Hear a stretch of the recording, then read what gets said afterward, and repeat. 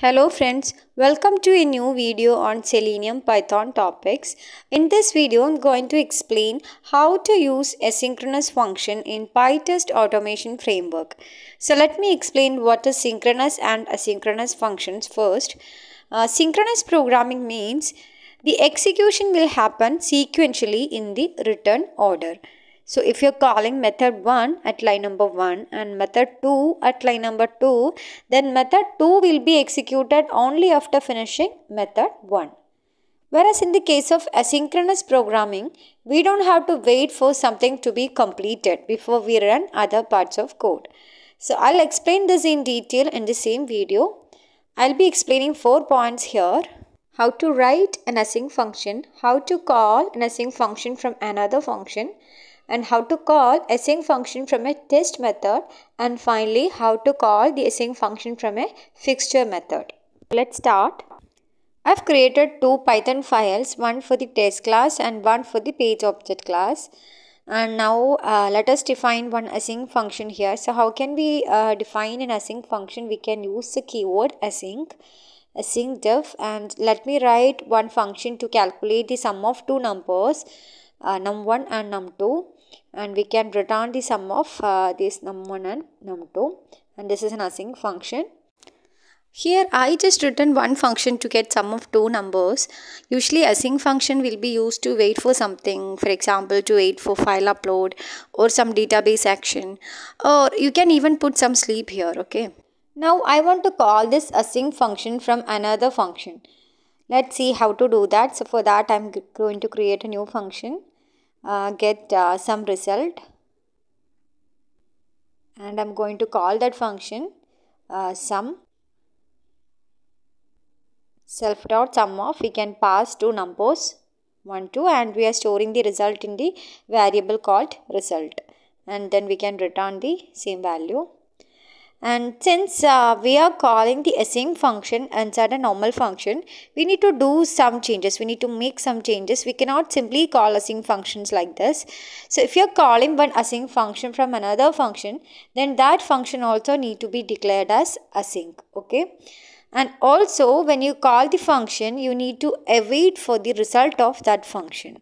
I'll be explaining this in detail. For now, let us see how we can call this async function from our test method from the test class. Let me define one test method. Test method 1. And then let me create the object of the page class, learn selenium.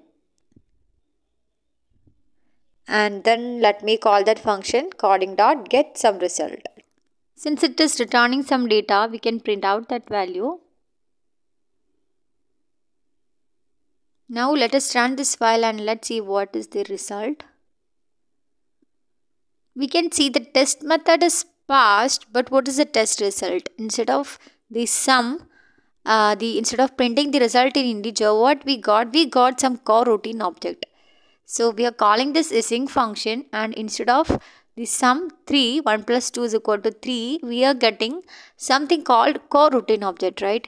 So what is a coroutine object? When you define a function with async term, async keyword, this async will actually create a wrapper around that function.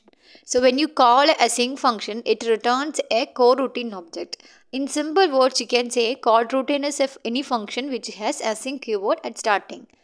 So this coroutine object is just like any other function, but the difference from others is to call this coroutine object, you need to await its execution. You need to add the term await keyword, right? So let us try adding this await term in our test method. And since await term is used, we need to define it as an async function only. And now let's see what is the result. But this time we got some error, right? The test case is skipped, and the warning message is async def function and no async plugin installed. So it is showing there is no plugin, async plugin installed, right? So we need to install one plugin called pytest-async.io. You can add that in two ways. Either you can add it in your requirements.txt file. I have already made a video on that, how to add all the required plugins by using requirements.txt file. Or what you can do, you can go to settings, project interpreter section, and you can search for PyTest async.io, and you can install that particular plugin. Okay, so as you can see, the plugin is already installed in my machine. I have already installed it, but then you might be thinking, then why I'm getting this error, right? So after installing this plugin, we need to add one PyTest marker into a test method, just to let the test method knows that we are making use of that async.io plugin. You can use pytest.mark.async.io, so that it will be making use of that plugin. And now let us run this file. So this time we got the correct result, test result equal to 3, right? So this is how you can call one async function in a test method. You can make use of pytest.mark.async.io.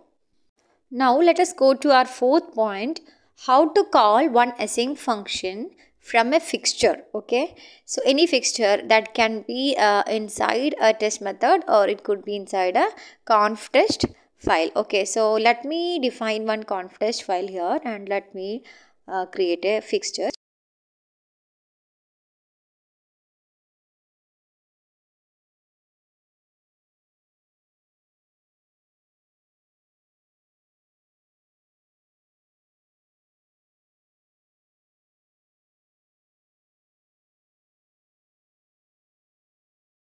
So I've created one fixture inside conf test, my fixture, for which scope is equal to session and auto use is set as true.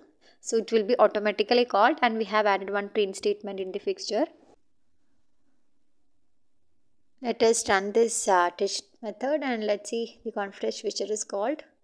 Yes, it is called. Conf test fixture is called. Okay, now our next motive was to call this async function from the fixture. So let us see how to do that. So let me try to write the same code. Created object of learn selenium.